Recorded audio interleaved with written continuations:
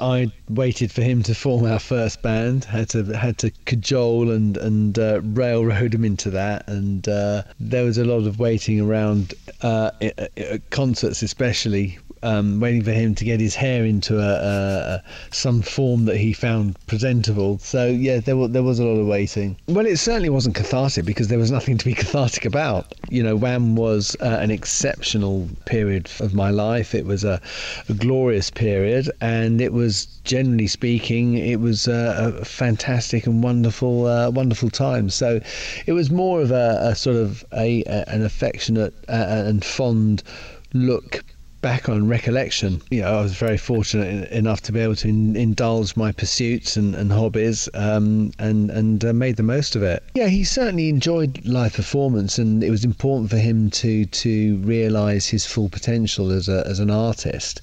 I'd had enough of the hullabaloo that surrounded being a successful band, and I wanted to step away from that all. But he didn't really have much choice. He had a destiny, as I said, to fulfil, and that spurred him onwards. But he as he said many times, that came at a price. Yes, I had great fun doing those captions. There were plenty more that weren't used, but there are enough in there that I think give a sense of the sort of the fun we had with each other, and the mutual mickey taking. There's been a very good response so far, and I hope it has conveyed some of what was unique perhaps about WHAM, and gets across the way that our friendship really informed the whole of everything we did. Yeah, it was something that I was really privileged to be able to do, to give tribute on behalf, I felt, of